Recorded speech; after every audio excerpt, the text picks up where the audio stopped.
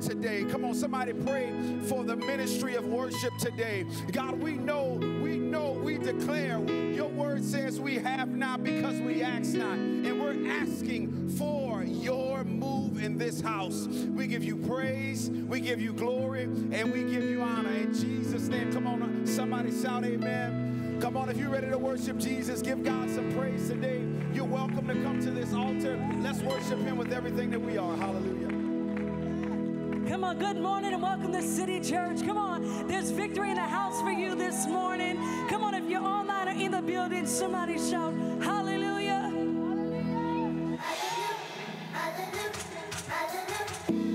Come on, put your hands together this morning.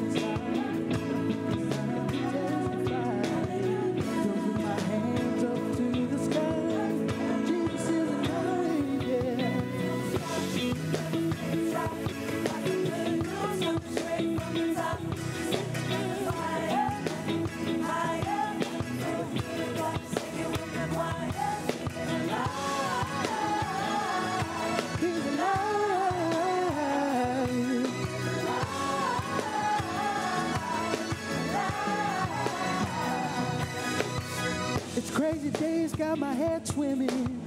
We know the one who keeps the world spinning. He's never lost and we keep winning. Jesus to set the soul free. Why would I keep this song inside? Time to testify. Throwing my hands up to the sky. Jesus is alive.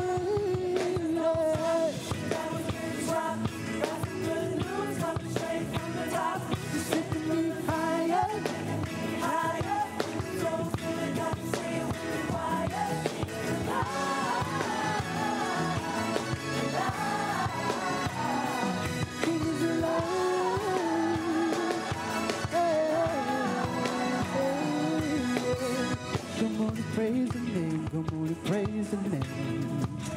Jesus, this is ever saving, death is in the grave. Yeah. Come on and praise the name, somebody praise the name. Jesus, forever saving, death in the grave. Yeah.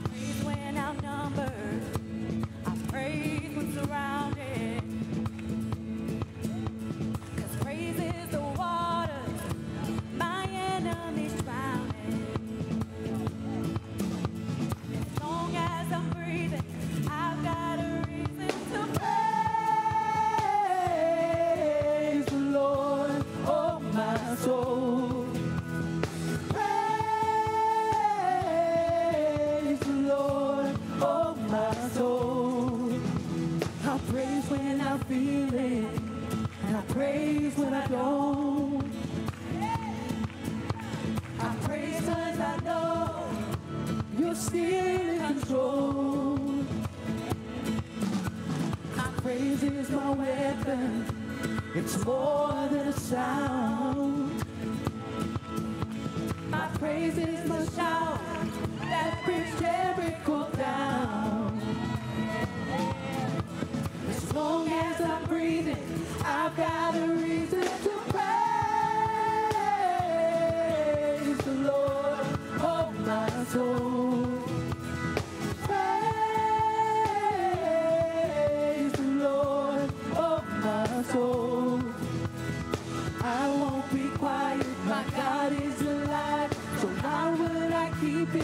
inside. Praise the Lord, oh my soul.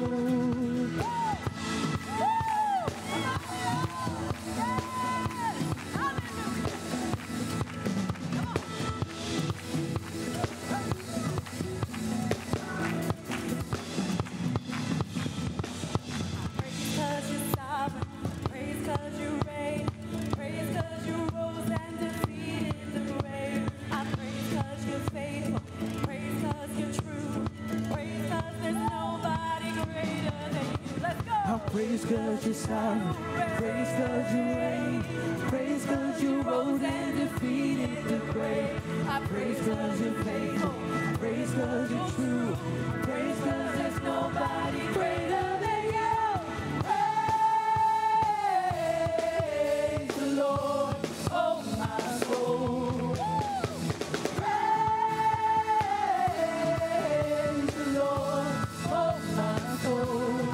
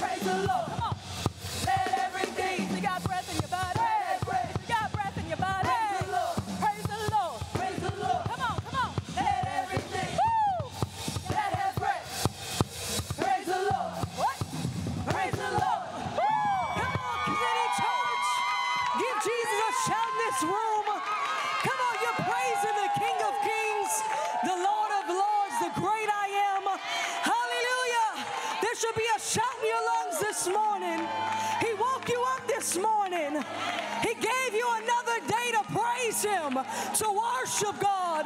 We worship you, God. We let out a cry in this room, Jesus.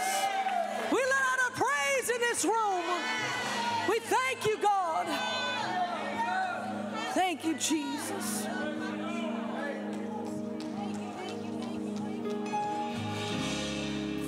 The atmosphere is changing now. For the Spirit of the Lord is here. The evidence is all around.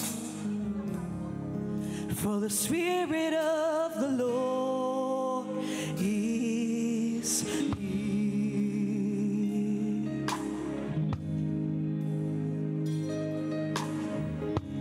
Oh Lord, your presence is here.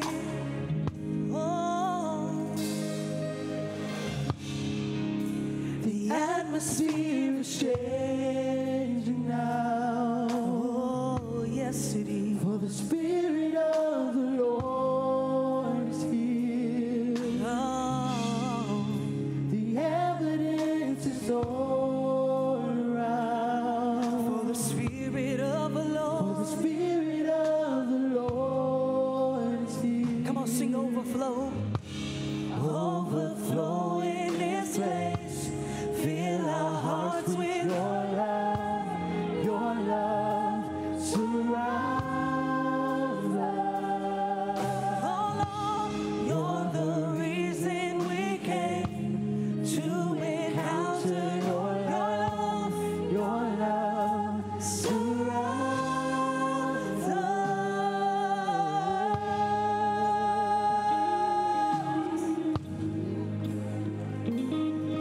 Let your spirit fall, God. Come on, the atmosphere is changing. The atmosphere is changing now. For the Spirit of the Lord. The Spirit of the Lord is here. The evidence is all around us. The evidence is all around. Oh, For the Spirit of the Lord is here. overflow, overflow in this place. Fill our hearts with your love surrounds us. Oh God, You're the reason we came to encounter your love, your love it surrounds us. Overflow, overflow in this place. Fill our hearts with your love surrounds us. Oh God, you're the reason we came To encounter your love, your love it surrounds us.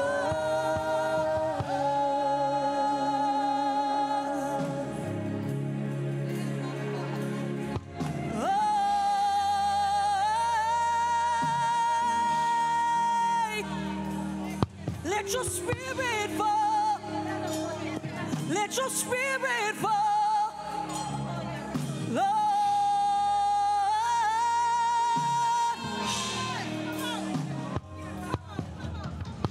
Spirit of God, fall fresh on us. We need your presence.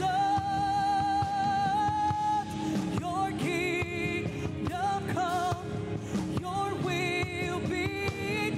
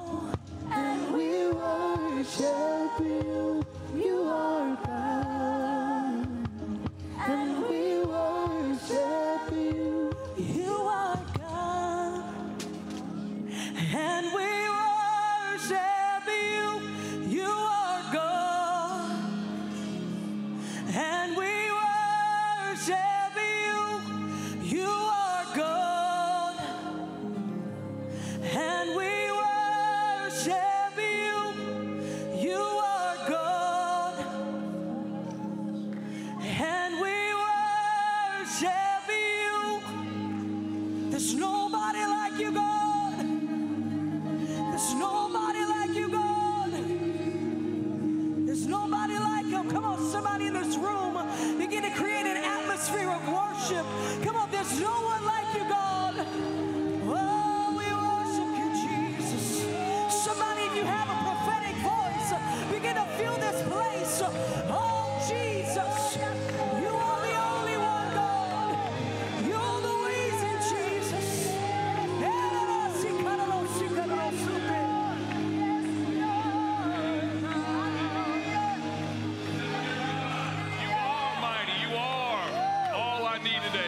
Tell him today. Tell him today in this house. We give you honor. We give you praise, oh God. Thank you for your goodness and your mercy, and you're just so good to us, oh God. We thank you today. Come on, church. If you're alive and well today, give the Lord an offering of praise. Good morning, City Church. Are you excited to be in the house of the Lord this morning? There's nothing like coming together with your family and worshiping the King of Kings and the Lord of Lords. I mean, we're glad today when they said, let's get up and go to the house of the Lord. You love the Lord. And we want to welcome those also who are visiting us online. Let's give them a big God bless you. Come on, everybody. Audience, God bless you. Welcome to all of those. Why don't you tell us where you're from? If you're watching online right now, we want to know where you're watching from. That's so exciting. If you're watching us from the 9th Ward, or you're watching us from Kenner, or Africa, New York, you know, or California, or England, whatever you may be, just let us know. And it's important for us to be aware. We have faithful members around the world that watch, that send their tithe, and they just stay connected, and they're just not local. So we thank God for all of you watching online. This is to everyone, even if you're here today and you want to stay in touch with everything that's going on with City Church, City College, everything that's involved here on this campus.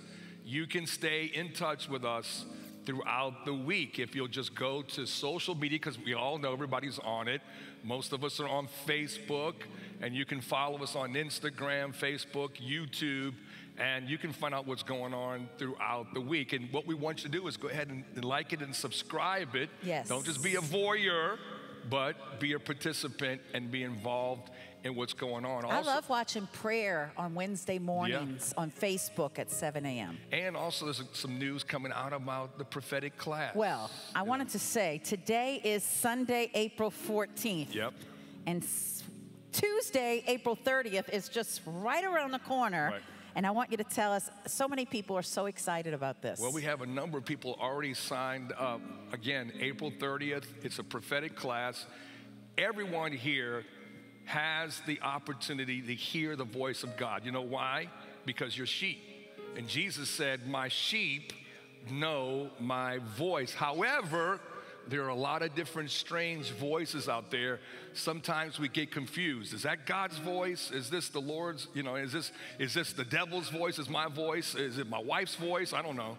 But whatever, we want to be able to distinguish, and that's what this class helps you to distinguish. And also, we're launching a prophetic community along with us. So you'll be able to blog and talk to one another about what God is saying to you. And we've already given it a name. Like we have the Breakfast Club, we've already given it a really cool name, all right? You ready for this? You go back to the 80s. You've heard of the movie Dead Poets Society, right? Well, this is Dead Prophets Society. Yes. We're dead to the world, alive in Christ. And if you're truly a prophet of God, you got to be dead to the world and dead to yourself. So that's just, we're having fun with it. But anyway. Now, this is a City College course that this semester will be offered online. Online, yeah. So you will be able to have that convenience to be able to watch the class online. That's going to be. And you can register today at citycollegenola.org. Yep. citycollegenola.org. Do it right now as it's open, and we've had a number of people already last week signed up. So we're looking forward to that. I'll be teaching the class myself, looking forward to spending time with those who want to hear, want to know more about how to walk with God in a very intimate way. We're going to have some good times there. But today we're going to have a good time in the house of the Lord. So I would like to meet those of you who are here for your first time. Would you just raise your hand right where you are if this is your first time at City Church? It's so exciting to have you. Welcome, welcome, welcome. We're going to just take a short time for our meet and greet. Just meet someone, love them with the love of the Lord. So we're going to take 2 minutes, no more than 2 minutes, and let's get across the aisle, meet somebody today, and welcome them to the house of the Lord. 2 minutes.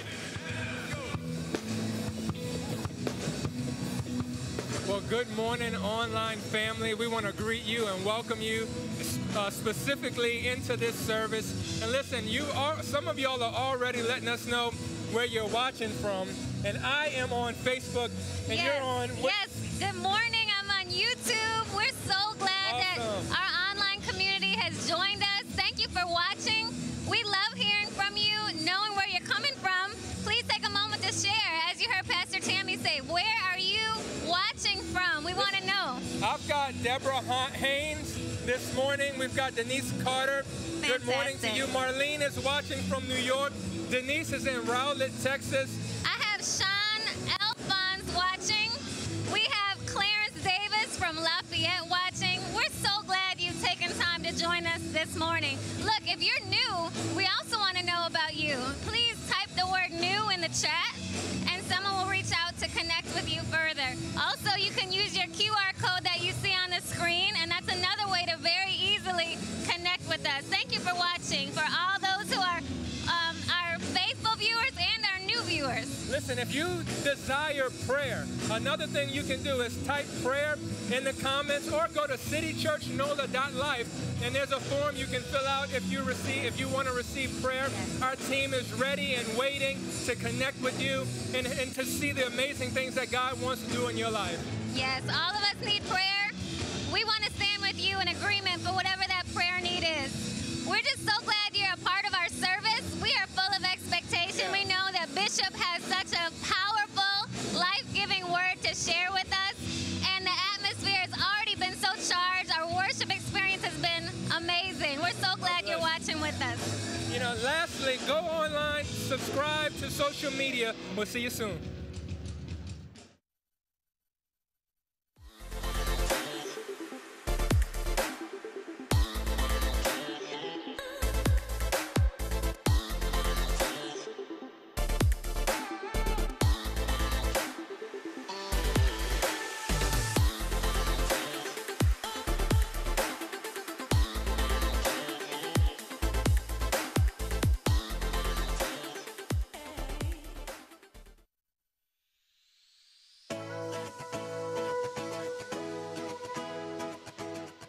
Serving the city of New Orleans for over 48 years, Bishop McManus Academy is ranked as one of the finest private schools in the area. BMA offers pre-K2 through 8th grade Christian education that's both Department of Education approved and Cognia accredited. We are excited to announce that the application window for the ACE, Arete, and Son of a Saint scholarship programs for the 2024-2025 school year is now open. These scholarships cover over 50% of tuition and fees.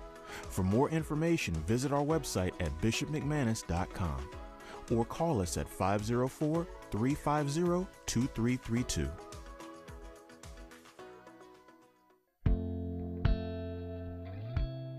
Jesus said, "Let the little children come to me, and do not hinder them, for the kingdom of heaven belongs to such as these."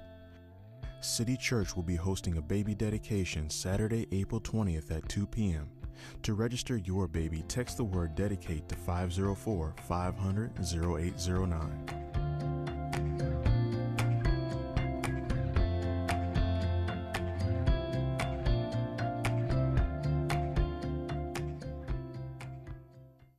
Hello, people of God. What a joy it is to come to you with some exciting news that I believe the Holy Spirit has dropped into my spirit. And I don't just say that lightly, I mean it with all of my heart. I am persuaded that God is raising up a prophetic army for a last day anointing. So what does that mean? The Lord has instructed me to create a prophetic community where we can collaborate and orderly understand God's moving of the prophetic in this day. So we're going to begin a class on how to hear God's voice. If you feel you're prophetic and you want to know more about how to do things in decency and in order, and you want to be a part of a prophetic community, I'm talking to you. So look out. There's some news coming down the line. You can join us. The prophetic community is on the way, and God has something special for you. Hearing the Voice of God class begins April 30th with Bishop Owen McManus Jr. To register, visit citycollegeanola.org today.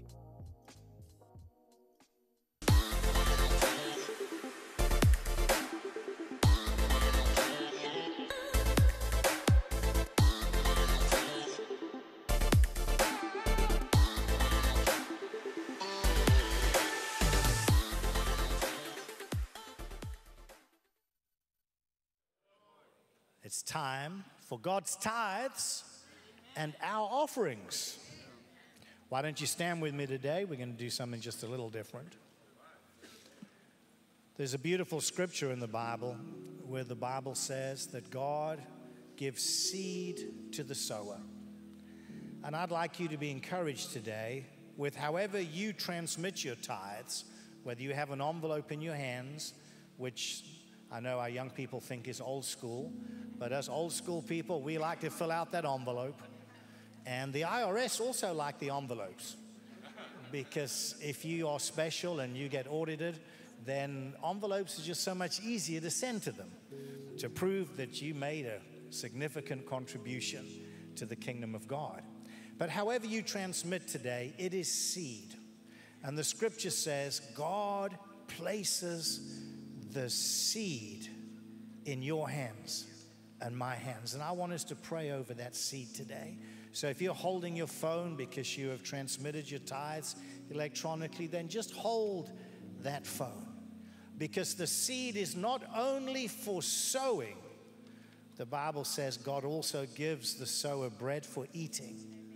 And so the seed that God places in your hand and in my hand places also the responsibility of knowing, Lord, help me discern what seed is for sowing and what seed is for making bread for feeding my family.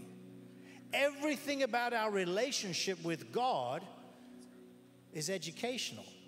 The patterns and principles of His Word are forever teaching you and I how to live life at an optimal level, at a higher level. You know that. I know that. That's why the Word declares God's thoughts are not man's thoughts, and God's ways are not man's ways. But God's thoughts and God's ways are so much higher. But His patterns and principles within the teachings of His Word elevate you and I to a higher place of thinking, to a higher place of acting, resulting in a higher place of living. And so when I look at that seed, tithing is so easy because it's 10%. You see, I don't get it when intelligent people in a state capital make state tax 8.3421%. Right. Because I can't work that out. 1%. I can work that out. And so God has made it easy. So when we look at the seed, 1/10 is holy. And the Bible says it belongs to God. It's not even ours. It's in fact never ours. So now we're looking at the 90%. And then we say, well, Father, help us to discern that which is for sowing and that which is bread for eating. Let's pray today. Father, thank you for placing seed in the hands of your children, in the hands of sons and daughters. seed that you give us in Jesus' mighty name. We thank you for that. Provision, Lord, by employment. Provision, Lord, by blessings. Provision, Lord, by ways and means unexpected. We thank you for that seed.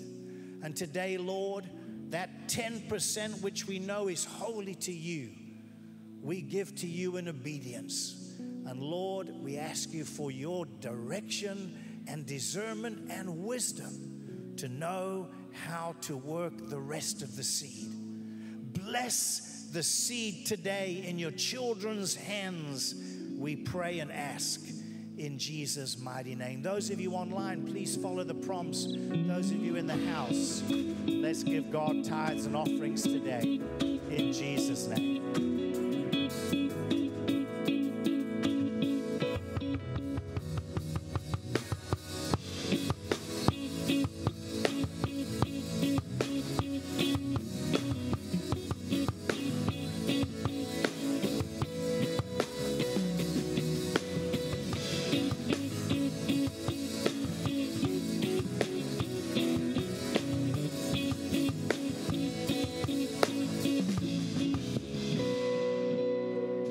Father, as we present these tithes and offerings, we ask that you receive it as part of our worship of who you are in our lives. In Jesus' mighty name, amen. Amen. Praise the Lord. Well, remain standing with me one more minute. How many are glad to be in the house of the Lord? Want to see everybody today? Praise the Lord. Don't forget to continue to look at, we just had some people just sign up, so it's exciting. I'm looking forward to this. I've taught this class for a number of years. Even if you've taken it before, this is going to be a little bit different. There's a lot of new material, a lot of new action that's going to take place. So I encourage everyone who can be a part of this opportunity. It's going to be a fantastic time. We're on really groundbreaking here. I believe there's some great things going to take place from this. So would you just join with me just for a moment, worship the Lord. We sing praises to his name. How many love him today? How many adore him? And we worship him today. So join with me, everyone. Lift your voice, everyone. Sing it. We sing praises to your name. Oh Lord, praises to your name. Oh Lord, for your name is great and greatly to be praised. We sing praises to your name. Oh Lord, praises to your name. oh Lord, for your name is great. Your name is great. And greatly to Everyone, come on, lift your hands with me. Sing it. We sing praises. We sing praises to your name. Oh Lord, we sing praises, oh God. Oh Lord, for your name is great to be praised. We sing praises to your name. Oh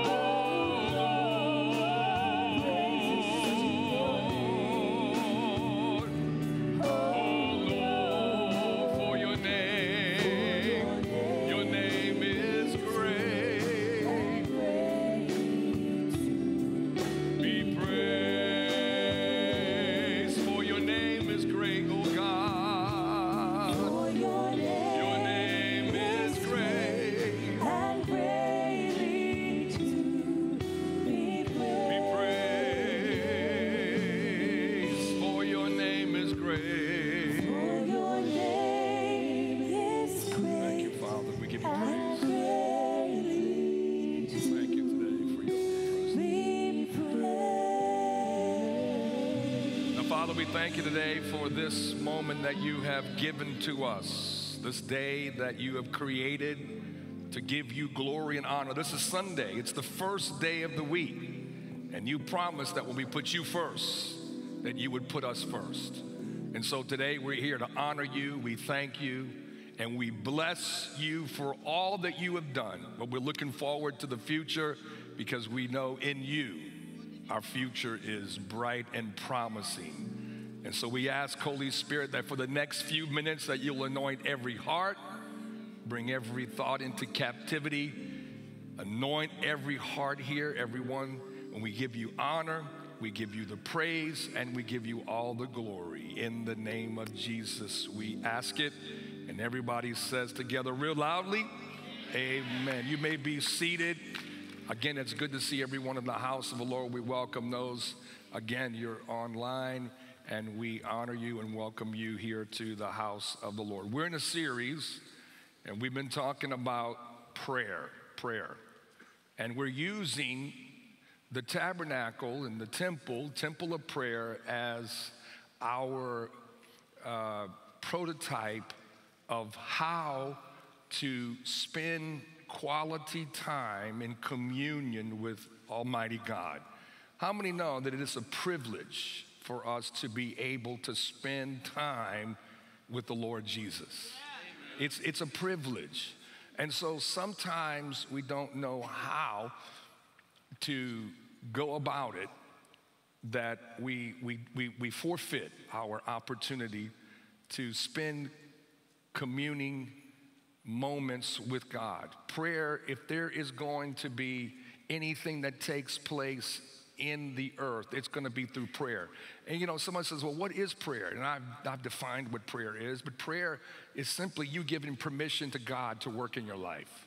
You say, well, God can do what he wants to do. Yes, he can do what he wants to do, but he's chosen to have you involved. And God only operates on the earth in our lives when we actually call upon him, ask him, and grant him permission to operate in our lives. Meanwhile, if you don't want God, God will stand back. And that's amazing because God can do what he wants to because he's almighty. But yet he chooses your decision, your will to either have life or death.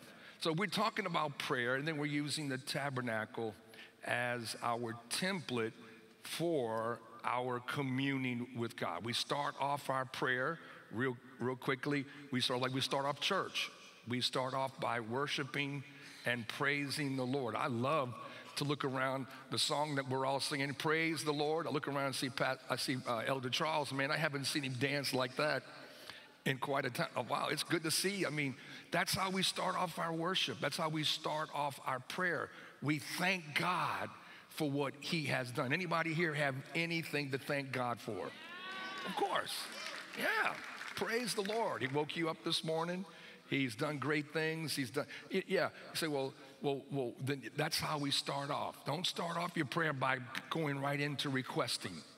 So the Old Testament priest would come into the temple and they would begin by entering into his gates with thanksgiving, into his courts with praise. So we start off our prayer, and then we move into the inner court and the outer court, and we see that right there as we walk in, there's the altar. And the altar represents the cross to us in the New Testament. Thank God for the cross. That's what Easter's all about. The cross gives us the blood, and we can only come to God through the shed blood of Jesus Christ. And then when we pass that laver, and this is how I spend my time with the Lord, I'll envision. How many know you have an imagination? Yeah, you can use your imagination for a whole lot of stuff. You can use it for bad things, but you can use your imagination for good things. And so I am the temple of the living God. You are the temple of God. So I envision as I'm walking through the outer court and I'm worshiping, I stop off at the altar and I begin to thank God for the cross. How many are thankful today for the cross of Jesus Christ?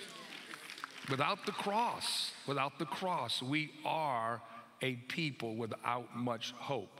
But then as we enter the outer court, right beyond the brazen altar is the laver. And the laver is a basin where the priest would come and they would wash their hands, wash their head, wash their feet, and this would prepare them to move into the presence of God. Now here's the thing. If you do not allow God daily to cleanse you and to wash you, you will allow a buildup of condemnation. And so condemnation will cause you to cancel out on your walk with God. Now, it's not God that condemns you, but the devil's very good at bringing up every time you've missed it, right? How many, can I get a witness here? You haven't done anything in 20 years, and the devil will remind you, hey, remember back in blah, blah, blah, and remind you. And so condemnation will build up and keep you from moving into the presence of God. So when we come, I use the 10 Commandments, and I ask the Lord, is there any other gods before me? I don't try to judge myself. I let the Holy Spirit judge. Do I have any other idols? That's the second commandment. Any idols in my life? Is there anything that's blocking you from blessing me? And then, have I taken the name of the Lord his name in vain? Have I used his name unwisely? And it's not just swearing or using God, but it's also have I misrepresented God's name? Have I given God a bad name? And of course, then we move on from there, and we can go through all the 10 Commandments. I don't have time because I want to get to where I meet today, to where we want to focus on. But of course, then the Sabbath day, keep it holy. That's one. And then we go to honoring our parents, and of course, don't lie, don't cheat, don't commit adultery, and don't covet. So I asked the Holy Spirit, show me, is there any of these areas of my life that are not in alignment to your word and to your way? Because God's not going to bless someone who's walking in deliberate disobedience. And so so day by day, I can, here's the thing about your Christian walk. Just because you got it right today, don't mean you're going to have it right tomorrow. But here's the good news. Just because you got it wrong yesterday, don't mean you can't get it right today. So we continue, so we stand there in the presence of the Lord, and God begins to show me. He'll speak things to my heart that I wasn't even, one day I was praying about that coveting, and I was like, I don't covet anybody. I mean, whose other wife would I want? I got a really good wife. I got a really hot wife, nice wife. I don't need anybody else's wife. He said, but no, have you ever prayed for other churches to prosper? I said, no. He said, well, then don't look at someone else and think that their church is doing better. I said, well, Lord, I don't know. And he said, no, here's what I want you to do. I want you to pray for the churches, not in California, but the churches right down the street from you, that they would prosper and grow and be in good health. And so God will speak these things to you. See, he'll speak these things. And so from there, now we move into the presence of the Lord.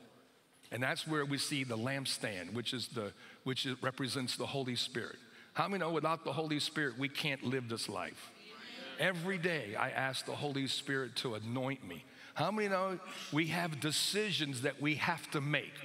And a lot of times we try to make decisions on our own, and then we want to ask God, what do you think about it after we have made our decision? The time to confirm from God what he wants you to do is before you make the decisions. And so the Holy Spirit grants to us counsel, might. He grants to us when we walk with him, he gives us wisdom.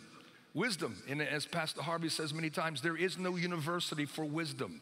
You can go to university and learn a lot of book knowledge, but you can't acquire wisdom. Why? Because wisdom comes from God. If there's anything that we need in this hour, we need to walk as wise people upright before God, knowing his will and his way. So we have the Holy Spirit who illuminates. And then right there next to the lampstand, I'll talk to the Holy Spirit, I'll ask him, and this is where I really start having fun, see? I'm tuning you in. You're able to peer into my prayer time. So now, right now, I ask the Holy Spirit to show me what he wants me to do, how I need to react, and he'll correct me.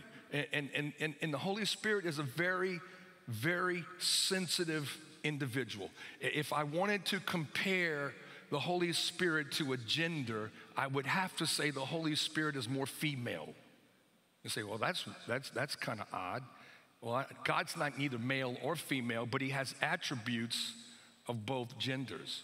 So the Holy Spirit is the more sensitive part of the Godhead. Jesus said that we see when Jesus was baptized that the dove or the Holy Spirit came as a dove. And the dove, I don't know right now in April, but doves are trying to build nests all around my house. And you hear them cooing. I hear them cooing I don't know, anybody have any doves around? Maybe you need to move. If you don't have doves, maybe you find out where there's some doves. But you hear them. And so one was building a nest right outside my house. But the problem was it was messy. And I came out and just kind of, gave it a look and it left. Thank God. I didn't have to, all the bird lovers, they didn't kill anything. Just don't write me an email. Don't do that yet. But they're easy to scare off. And the Holy Spirit is the same way. The Holy Spirit can be easily grieved. The Holy Spirit is very sensitive. So we spend time, and then the Holy Spirit begins to illuminate the table, which is right. We talked about the table last week, table of showbread, that represents the Word of God. How many love the Word of God? But see, the written Word of God can be studied and interpreted. But I'm not looking just for the written Word of God. I love the Bible. I love the Bible. I have many Bibles. I love this one, and I read on this. But I'm just now. There's so much on electronic. You can get about 25 different translations at the just a click of switch. But I love the Word. But what I'm looking for is the Rhema. What is God saying to me today? What is God saying to me today about my situation? And so there we begin to, and then of course the table of showbread represents not only the Word of God, but it also represents the body of Christ. So I pray for the church. I pray for the health. I pray for the wealth of the church. I pray for the growth of the church. I pray for the opportunities of God's house, not just here, but the church worldwide. Sometimes I'll pray for missionaries that I haven't talked to in a while that we support. And it's just there I begin now. I'm moving in a different dimension, okay? I'm moving now where the Holy Spirit is connecting. Now, you say, how long do you stay at these different stations? Sometimes it could be 5 minutes. Sometimes I'm just saying now, there are times where I'm able to spend an hour or 2 hours, 3 hours, 4 hours with God. But let's just say if I only got 30 minutes, I can't stay at each one, just 30 minutes. But here's the issue. As I'm communing with God, God allows me to stop at one place longer because he's dealing with some things in me that have to be dealt with. So I'm just sensitive to the Holy Spirit. So I'm not saying I've got to do this. It's not just so systematic, but I have a way of which I'll approach God. And this is not just my interpretation. This is biblical. It's heavenly, because what we see in the temple on the earth is a replication of the temple that's in heaven.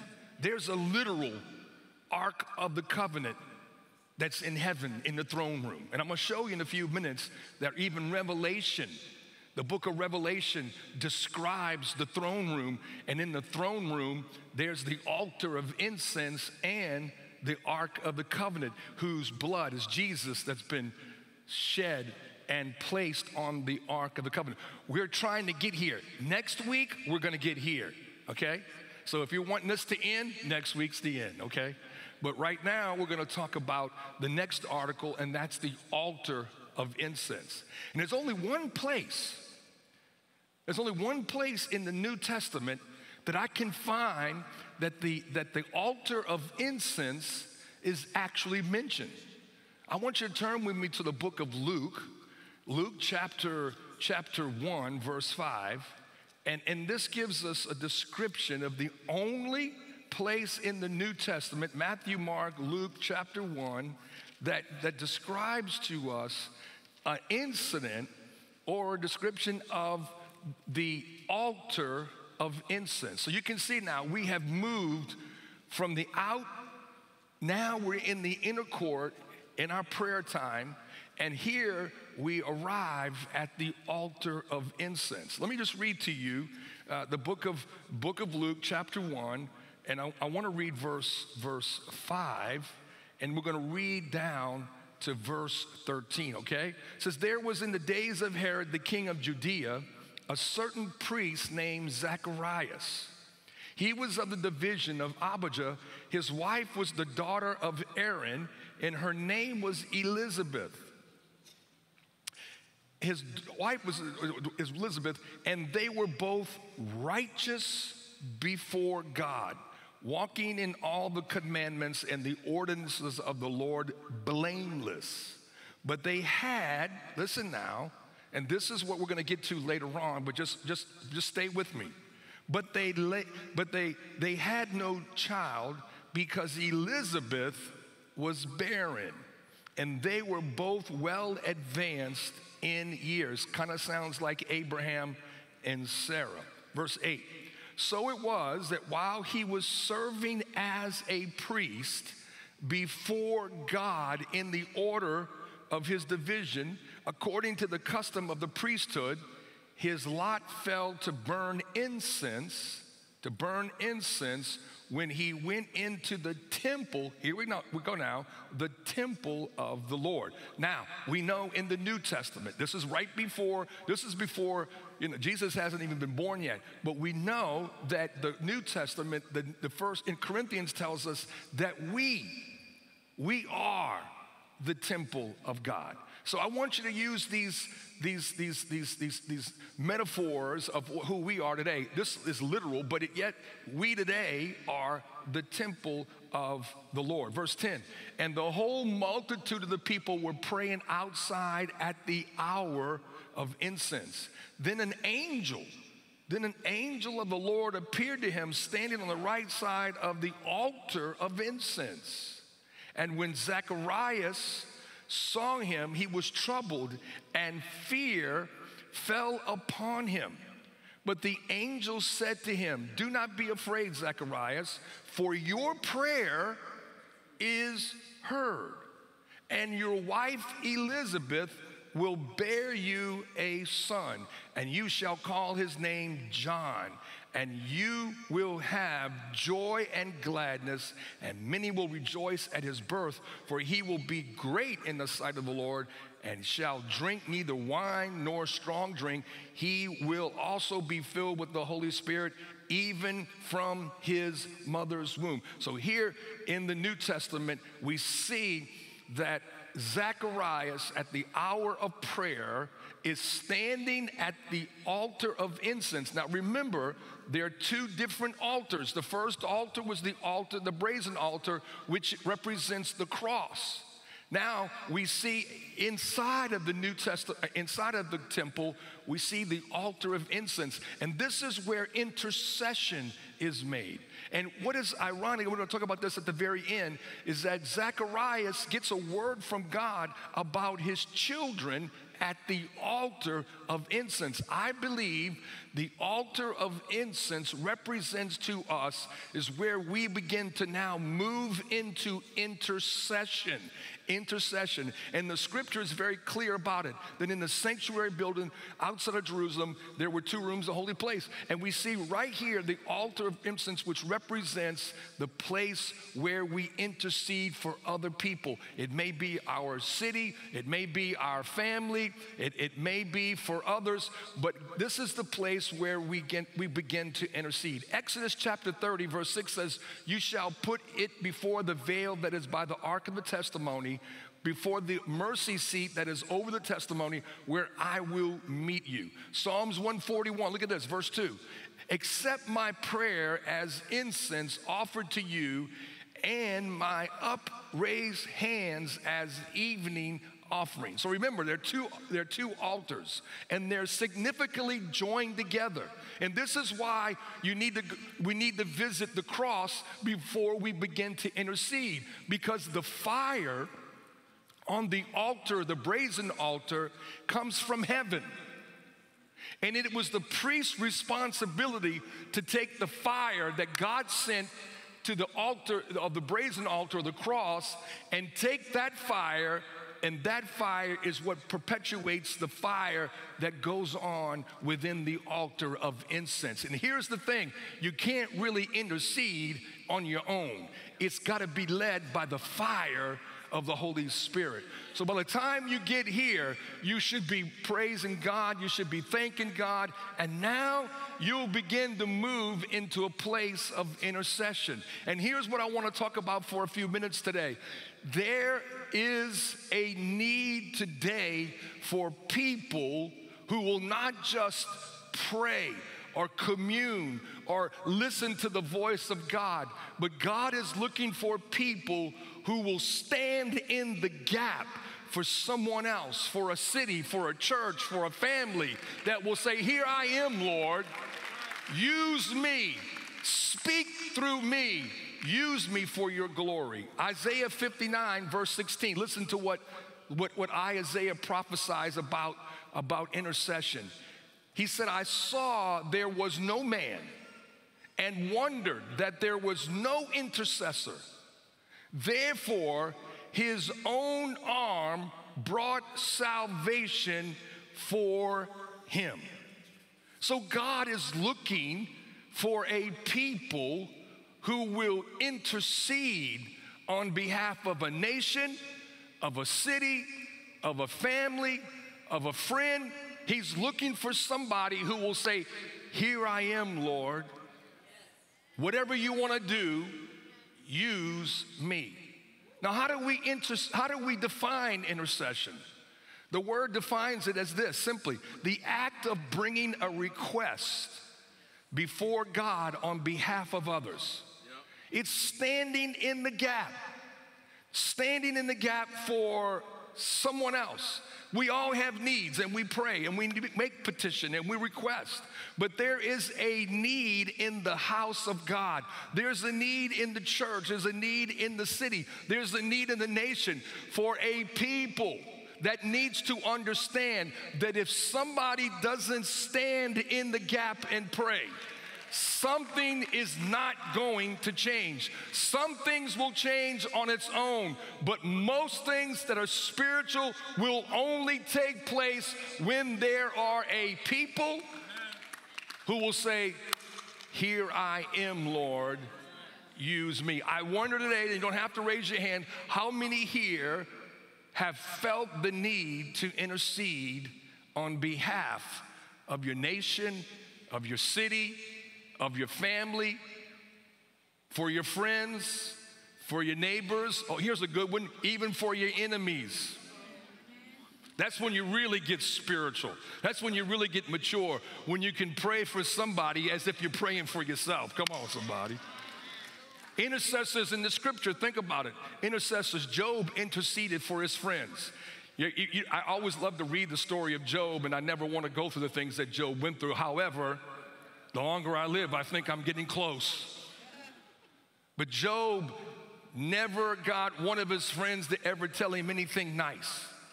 They were always on him. If you would have done this, you wouldn't have had that happen to you. Isn't that like what everybody likes to tell you? They always want to tell you what you did wrong. Sometimes bad things happen to us when we do things right. It's not always when we do things wrong. Sometimes it happens because we're doing righteous things and we have opposition and the devil don't like what's going on, so he sends an assignment to take us out. But here's the thing that I'm saying. Job at the end, instead of cursing his friends, he stood in the gap and God said, I'll only heal them if you pray for them, Job. Woo! That's when you get real spiritual. People have been putting you down for years, and then God says, isn't God a way? He makes a way in the wilderness, right? I'll only heal him, Job, if you pray for him. And Job does. Not only did Job, but Moses. Moses interceded for an entire nation. Moses was sent by God, and there were times that God wanted to kill Israel. How many ever read that? Yep. And God said, if you kill them, you got to kill me. God says, okay, I want to get them all out, but only because of you, Moses, I won't do what I need to do. Think about it. Peter was in jail, and the church interceded for Peter, and Peter was released. And here's the funny part. When Peter shows up and he knocked on the door, the lady who answered the door didn't even believe it, that it was him. Now that's funny. You're praying for God to work a miracle. When God does it, you don't even believe it.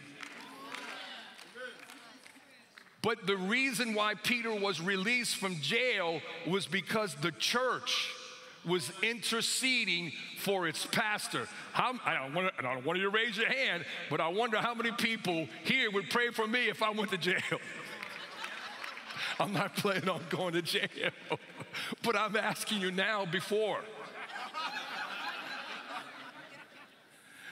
Or would you write a Facebook post about me? Oh, I don't know. I'm just saying. No, these people got on their knees and they prayed for Peter to be released. Intercession.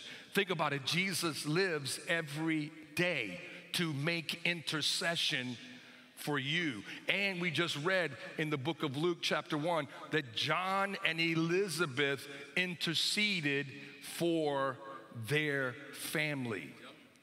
Again, Isaiah 59:16, he saw that there was no man and wondered that there was no intercessor. Therefore, his own arm brought salvation for him. Now, I want you to envision today when we're talking about intercession, because here's where people need to I want to give you some meat, and then we'll get into to finish this up today. I want you to envision that there's a huge cup. An intercession, and I've talked about this before, that intercession is a continuous prayer of supplication and request to heaven on behalf of a people, a nation, a family, an individual. And this cup continuously receives the prayers, which only then brings an answer to the prayers when the cup is full. And this is why when someone says, why doesn't God move when I pray the first time? Because you've got to understand what's going on. At the same time, there is a cup of prayers which releases salvation. There's also a cup of iniquity. And in a given situation, the accusations and the information and the constant barrage of negative comes before the throne of heaven.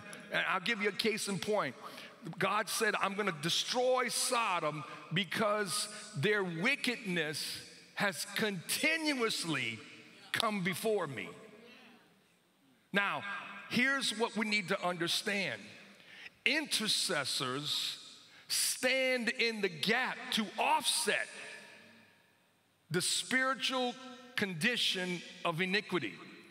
So, if we have a family who is involved in iniquity, and all of us have been, we've all come from iniquity, but if there is an overwhelming evidence coming before heaven of the iniquity within an individual, a family, a church, a city, a nation, it continues to build until the cup of wrath is poured out upon a people or a nation or a city.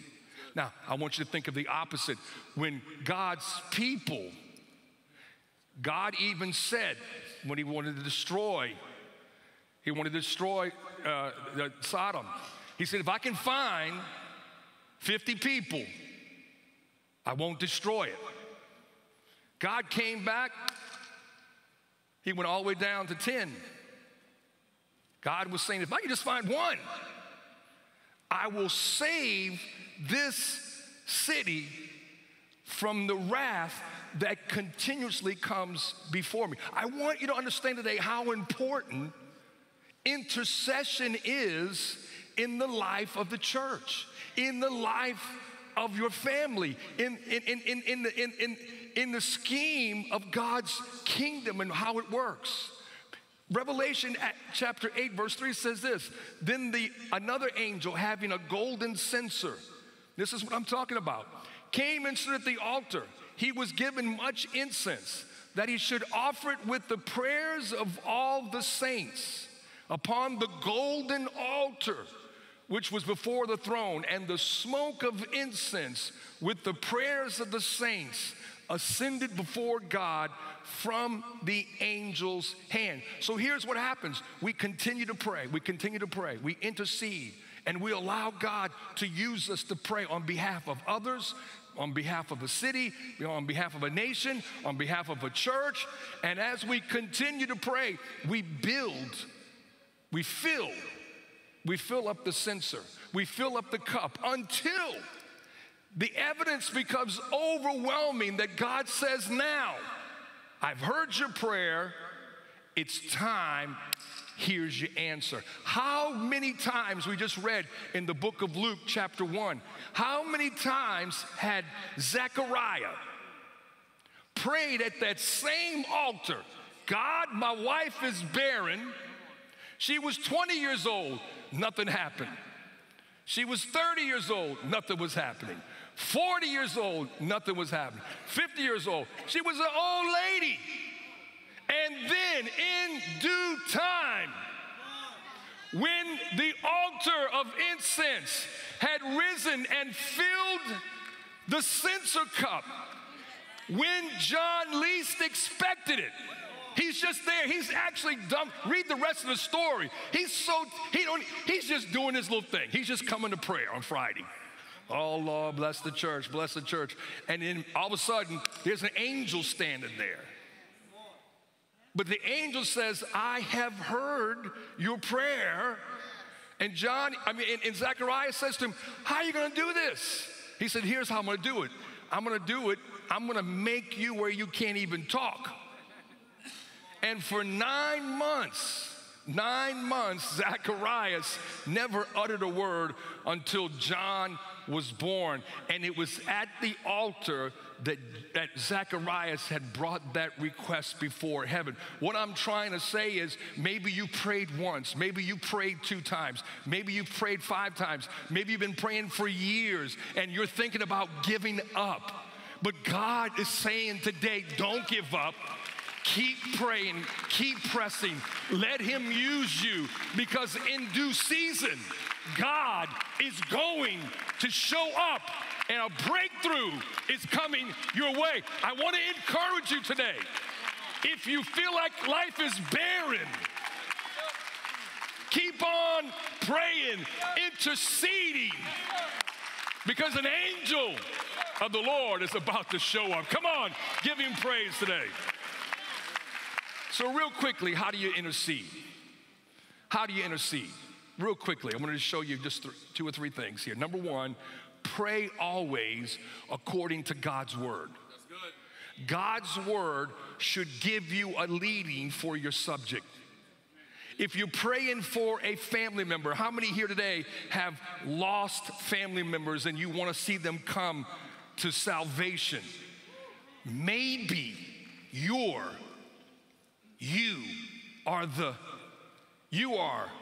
the key individual. Don't look to someone else today and say, I'll wait for somebody else to pray them through. No. God's looking for an individual who will say, here I am, Lord, use me.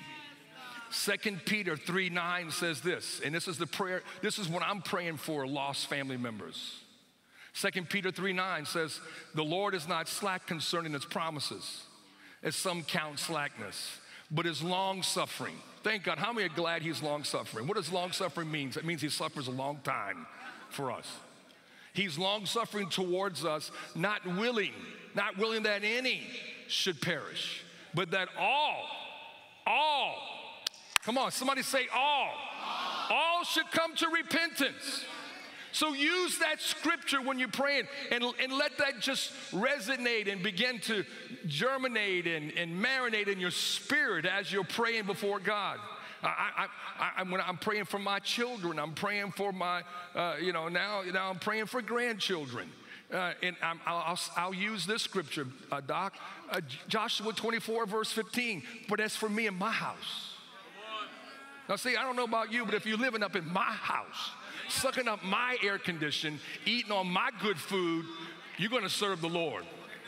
Now, I don't know what you do. You may let people just come and go and do what they want to do, but in my house, I'm old school. Yes, sir.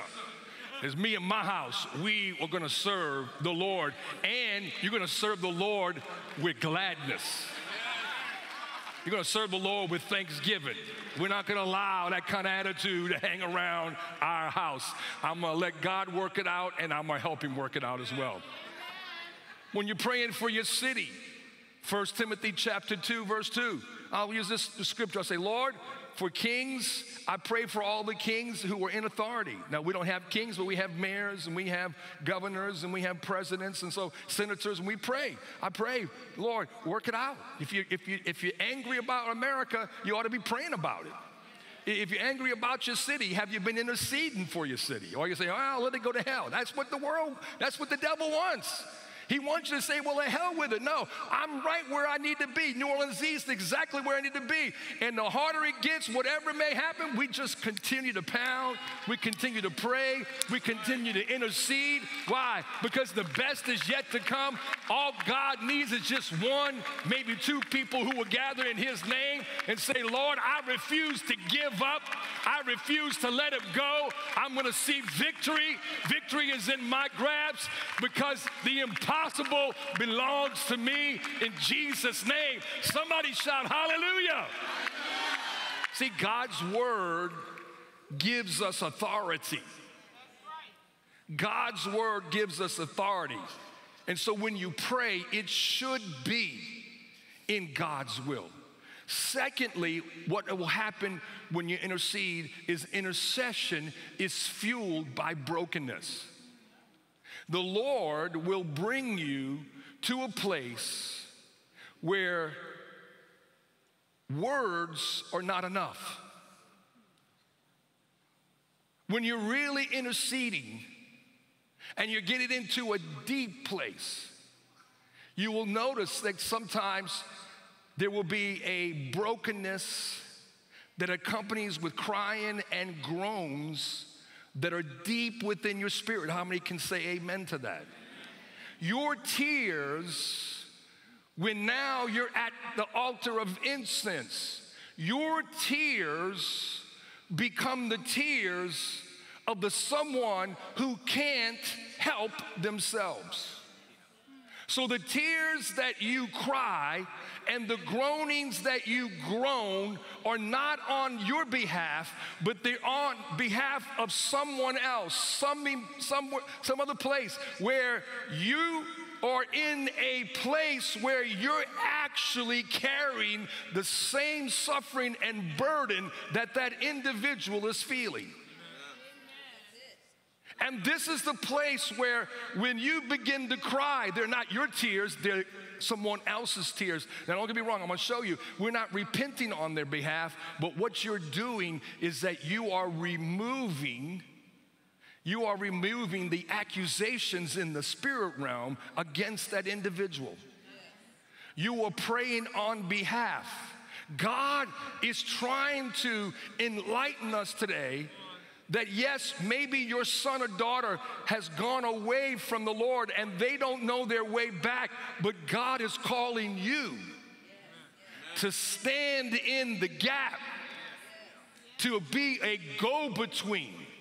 And the tears that you will cry will be the tears that they are shedding. God is then using you to bring about change. And you say, well, where do you get your information from, Bishop? I'm going to show you Romans 8, verse 26. Likewise, the Spirit also helps in our weaknesses. For we do not know what we should pray for as we ought. But the Spirit himself makes what? Makes what? Come on, let me hear you today. Makes what? For us with groanings, which cannot be uttered. There are moments in prayer where I don't have the words. But there is a yearning and a groaning within. I don't always understand it because my spirit is ahead of my soul. My spirit is ahead of my mind. There are things in the spirit realm that I'm not understanding and comprehending what God is doing. However, I know that as I yield myself to where God wants to bring me, that God is now using me to stand in the same place that he is standing, who is constantly, forever making intercession for us. And what I'm doing now is I'm standing next to our Lord who is in heaven at the altar. And I am now a representative on earth. And I am saying, I don't care what's happening right now. There is a change coming, and the change is going to happen not by might, not by power, but by my Spirit. Somebody, if you get this today, give him some praise. The groaning is a feeling of grieving and a deep moan of pain where you carry the burden. You're broken, you're hurting, but it's not because of you. It's not because of what you've done. It's because you have yielded yourself. And you're carrying that responsibility with God. If you are prophetic, you are first an intercessor. If you're not an intercessor, you are not prophetic. Now, maybe you haven't understood it yet, but they go together like hand in glove. Anyone who is speaking on behalf of God is first a prayer warrior. It begins there. Don't tell me you've got a word from God and you haven't been spending some really good quality time with God, because that's where you get your information from. And when you get your information from heaven, no one else can tell you anything different, because when God gives you a word, it's a word that's established forever and ever.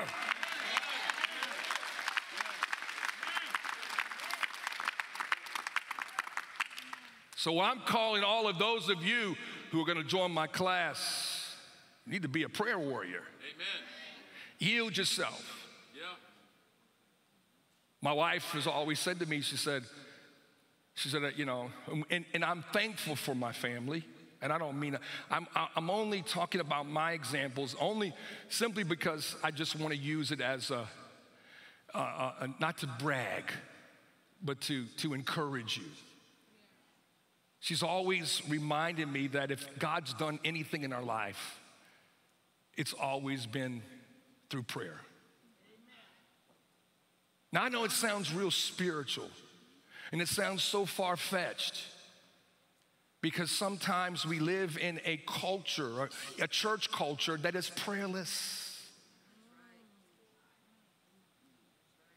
But there's some things that God wants to do in your family. There's some things that God wants to do in your home. There's some things that God wants to do in this church, in this city, that are yet to be done, because God's looking for a people who don't have a great sound system. He's not looking for people who know how to dress. He's not looking for a very slick, good programmed church service that attracts everybody. He's looking for a people who will say, yes, here I am, Lord. Use me for your glory. Amen. Thirdly, intercession identifies with God's people. Yep.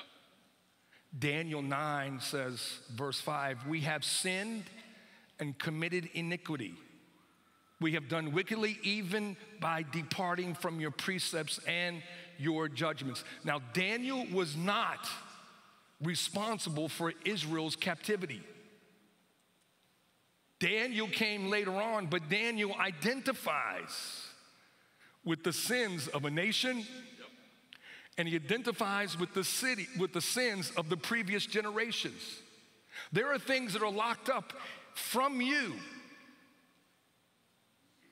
that will only be unlocked when someone will stand in the gap and identify with the iniquities that has been prevalent in your family bloodline or even in a city or a people group. I know this is kind of heavy stuff, but I want you to understand today we're dealing with a very, very heavy subject. You're not asking God to use you to repent on behalf of someone. What you're doing by identifying with the person, the people group, the city, you are asking God to cancel the legal rights that Satan has gained through disobedience. Satan is a very intelligent being. The principalities, the rulers of darkness are very, very intelligent. The only ones that are not quite as intelligent as them are demons. I think sometimes they're a little bit of, I wouldn't say they're dumb, they're just not quite as smart. Even though you're praying for your son or daughter, they have to repent. But what you can do is you can pray that God will cancel the legal right that Satan has imposed on their life.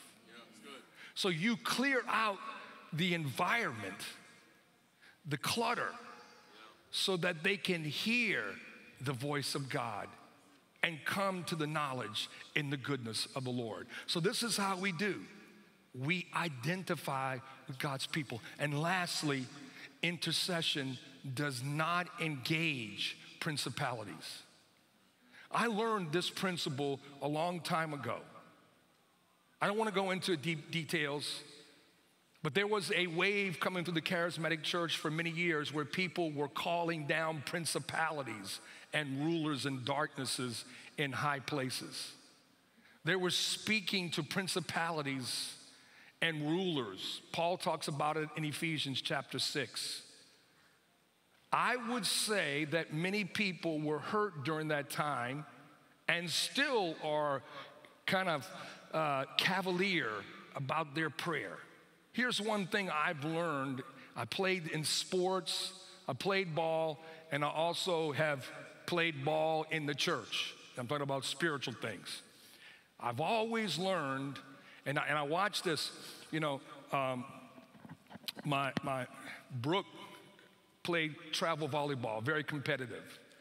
And I would remind her that when you walk on the court and look at the girls on the other side, don't judge them by what you think they look like. And here's what happened many times. To people that they were supposed to win, they lost to. You know why? They underestimated their opponent. And many people today are losing the spiritual warfare battle because they don't respect Satan. Now, I never said you need to love Satan. You need to respect him. You need to respect the principalities because God has never called you to cast them down. I'm just helping you out now. You say, well, what about sickness? That's not principalities. That's common spirits of the enemy. We never see in the scripture where Jesus goes around calling down principalities over Galilee. He never cast down, you know why? Because God Almighty has given them the legal right to be where they are.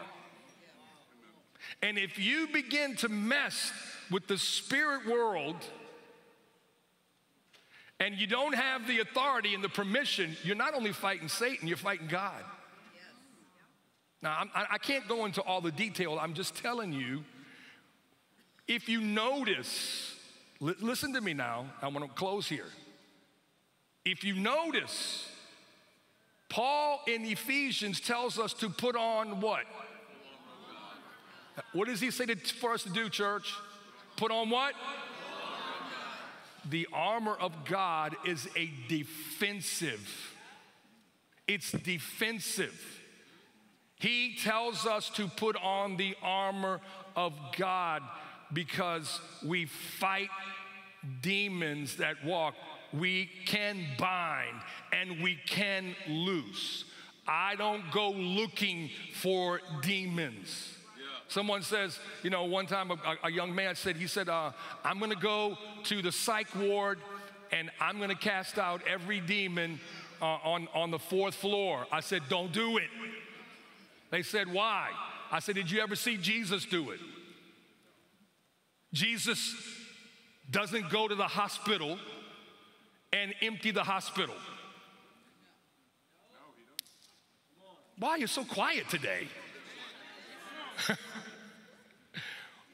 Jesus healed people when they came to him. That's right. It's good. It's good.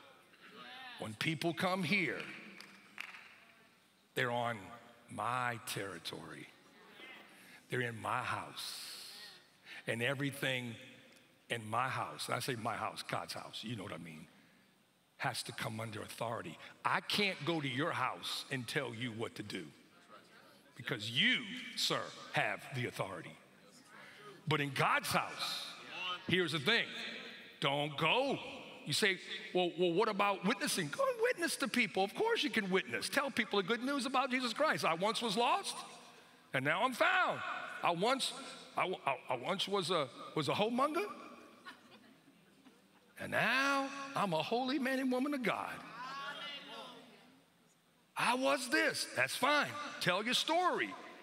But you don't go out there and start confronting every devil you meet. You'll wind up running home with your tail between your legs. He said, oh, we got authority. We got all glory and all honor and power. Go do it. And then I'll come pick you up in jail. I tell people, you want to get delivered? Come to this altar. You want to get healed? Come to this house. This is the Father's house. And here's where people miss it. They're so cavalier. They're so proud. They're proud that they could cast out devils. And didn't Jesus tell the disciples, wait, chill out. That's no big deal. I saw Satan fall from heaven. Be glad that your name is in the book. Be glad you're saved. But if the devil comes to my house in the form of sickness, I have every right to say, in the name of Jesus, devil, get out of my house. This is a disease-free zone. We are healed in the name of Jesus. Somebody give God praise. Come on, stand on your feet today. So, real quickly, we're closing right here. Just come on, keep playing, guys. John and Elizabeth were standing in the gap for their family. Look at Luke 1, verse 11 says, then the angel of the Lord appeared to them, standing on the right side of the altar of incense. Look at verse 13. And God says, but the angel said to him, do not be afraid, Zacharias, for your prayers heard, and your wife Elizabeth will bear you a son, and you shall call his name John. Here's what I do, and this is how I want to close today. When I pray for my family, here's what I do. every night, whether my kids are in my house. I have 3 kids at home. I thought Brooke would be at the dorm, in the school dorm, but she's decided to come back home. And Mom and I figured out why. Because every time we go out to eat, we pay. How many know I raised some smart children? Yeah. Every time we go out to eat, there's the 5 of us. I said, you don't want to go off with your friends tonight? She said, why, you want to get rid of me, Dad? I said, no, that's just going to be a cheaper bill. But every night, and of course, Allie and Kenny, I treat Kenny like he's my son, because he's my son. I plead the blood of Jesus over my family every night, every night.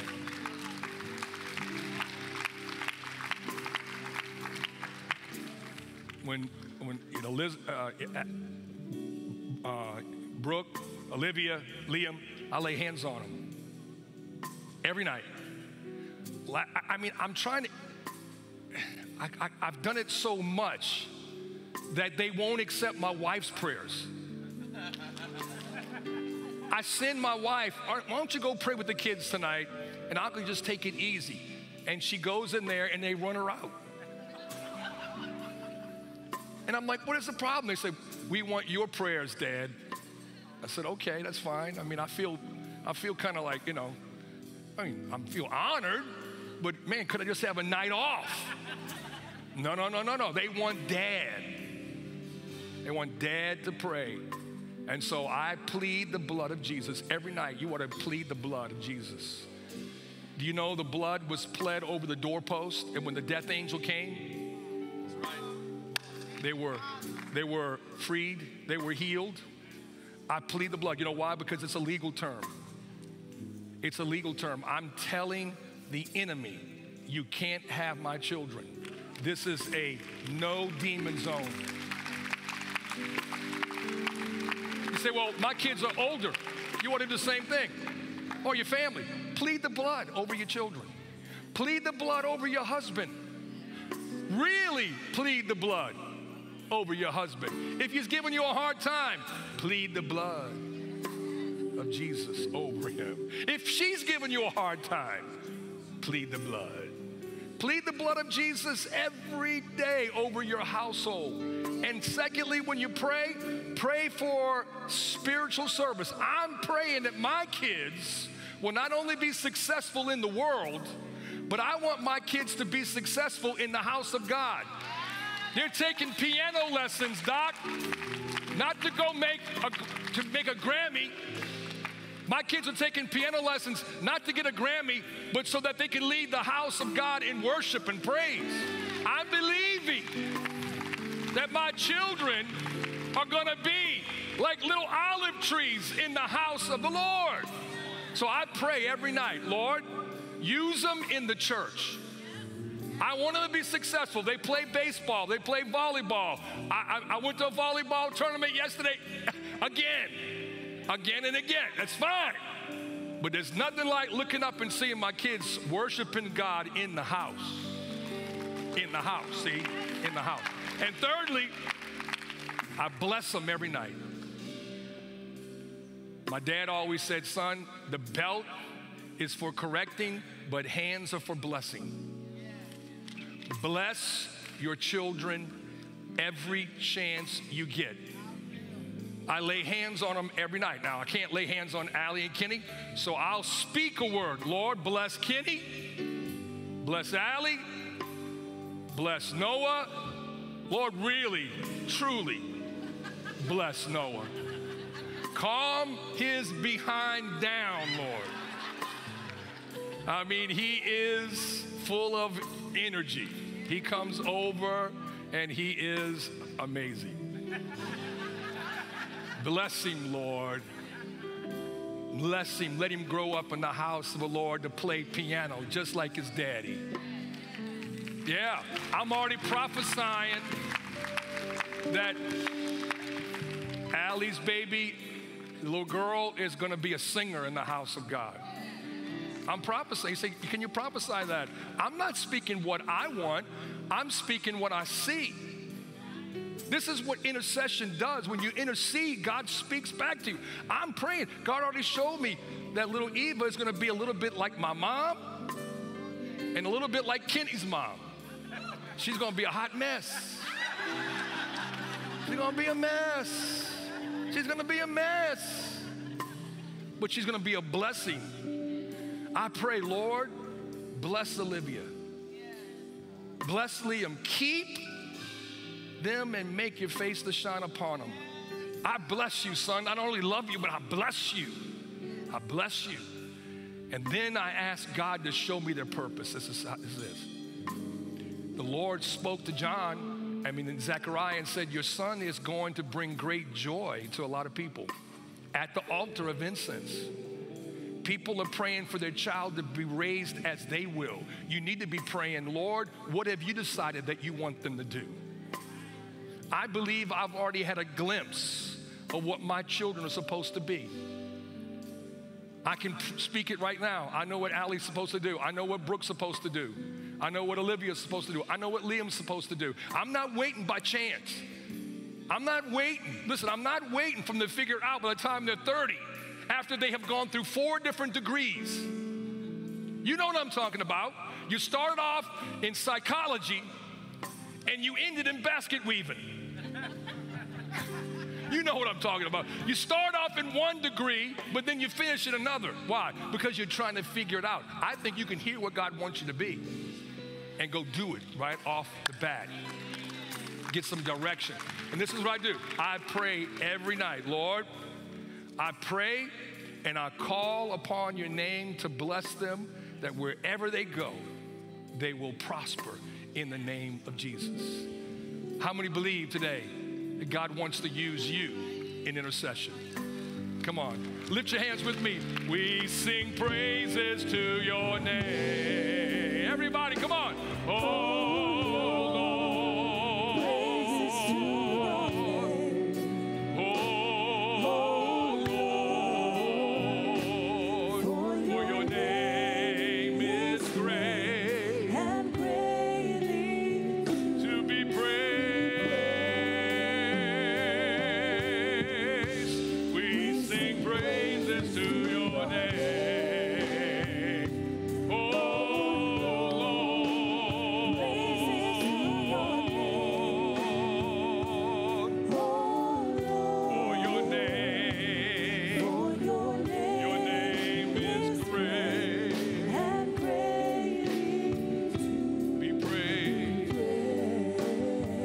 Responsibility. Now, this is what I want to do real quickly. I want to pray. Now, listen to me. Everybody likes to be prayed for, but I want to pray for people who truly believe that God has called you to intercession. If He's called you to pray for this church, He's called you to pray for people, He's called you to pray for your family. If you believe God's really put the gift of intercession in your life, I want to just impart some encouragement to you today. If you don't, that's fine, because it is a unique calling. It's a very, very special call.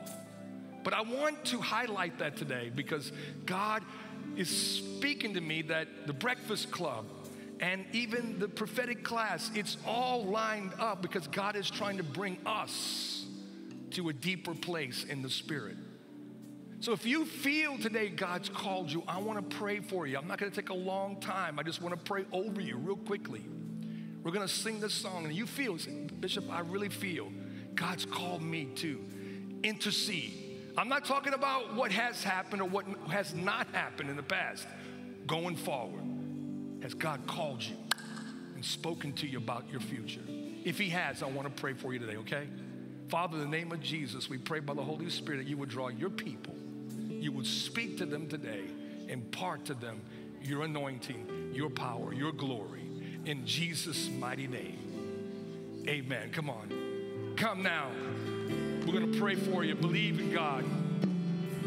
We sing praises. We sing praises. We sing praises to your name. Oh, Lord. Oh, Lord. This morning. Listen, I want to just stay right in that vein with Bishop, that if you sense the Lord calling you to a deeper place of intercession, we want to pray for you right now. Would you just put that in the chat? Would you say, pray for me? Pray for me. Remember me in prayer as we pray. If you sense that you have a calling on your life to stand in the gap, how powerful is it to recognize the importance of this ministry? And that's really what intercession is. It's a ministry before God that reaches to heaven and says, Lord, let your kingdom come, let your will be done on the earth just as it is in heaven. Amen. Amen. Are you saying, I'm looking for you, that, Lord, remember me. Write that in the comment. Remember me in this prayer. Father, I thank you for every person that's watching under the sound of my voice. Lord, specifically, we pray for those that you have called to the ministry of intercession. Father, I pray that you would take us deeper in you. Father, I pray that those that hear me now, Lord, that you would open up in their spirit an understanding, Father, a prophetic insight into the heart and mind of God to know what you're saying and what you're doing. Father, that you would move us, that you would wake us up, Lord, that it would be a leading of the Spirit and not a work of the flesh. But Father, I thank you that you're forming us and that you're making us and molding us into the image of Christ so that we can be a people that say, Lord, have your way in me. Why don't you say that right now? Lord, have your way in me. Use me for your glory.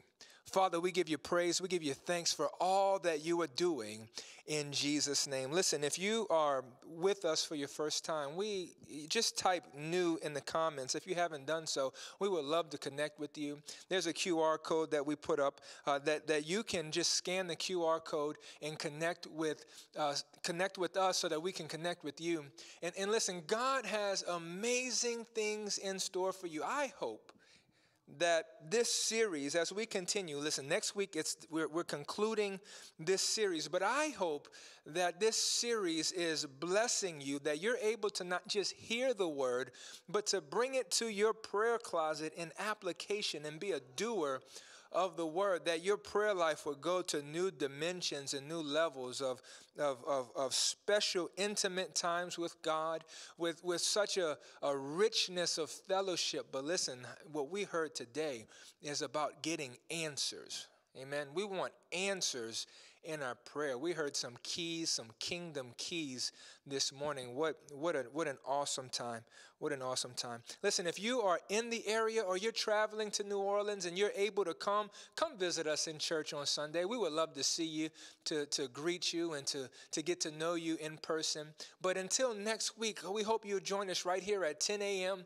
in the name of Jesus. We bless you. May God's goodness and grace go before you today. Have a wonderful day in Jesus' name.